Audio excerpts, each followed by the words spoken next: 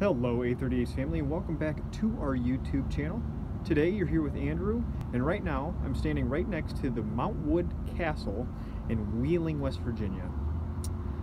Today we're going to look at the castle itself and the cemetery that's right across the way, and we're going to see a couple different things, some tombs, and obviously the castle itself.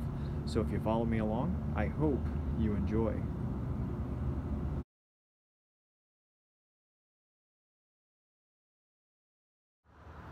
The first place we're going to look at is the Mount Wood Cemetery, as you can see by that plaque right there.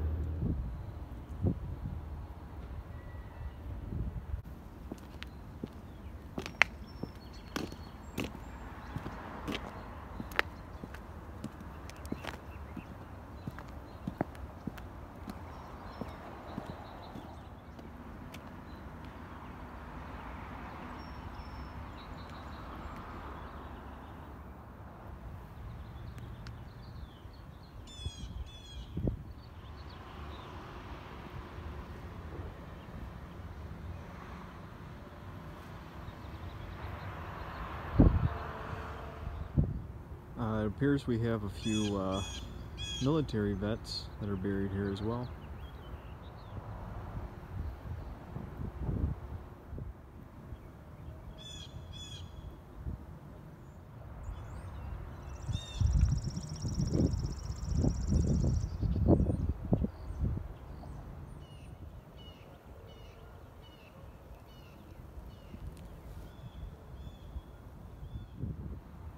That's a pretty neat structure.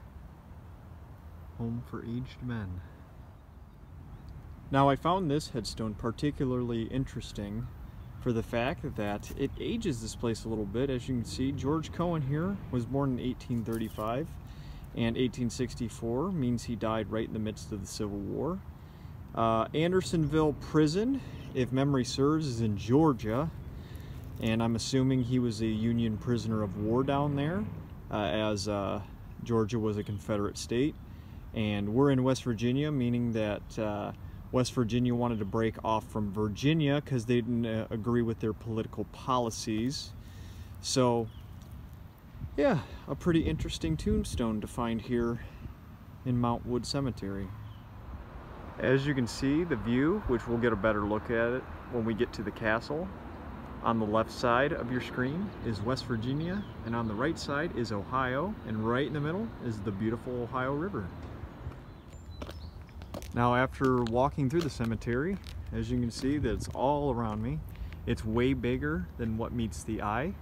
So I designate at least an hour if you'd like to so pay some tribute to your fellow people.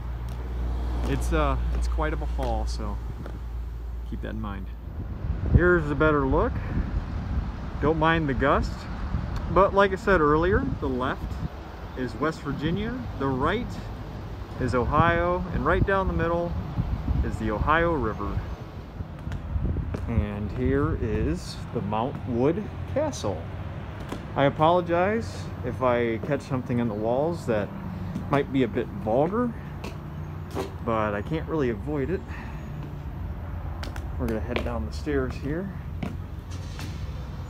This was recently spray painted. I can smell it through my mask. And there's Hello Kitty that looks a little irritated.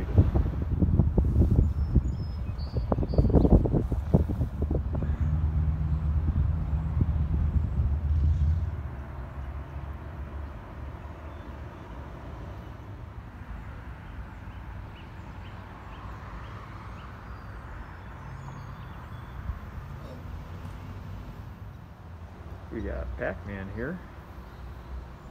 There's a lot of interesting art here, to say the least, but this one caught my eye because that is a pretty accurate representation of what a squirrel looks like, or at least I think that's a squirrel.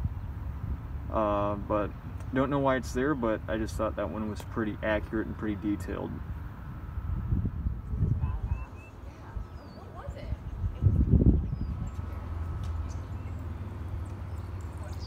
For any Simpsons fans out there, Duff Beer.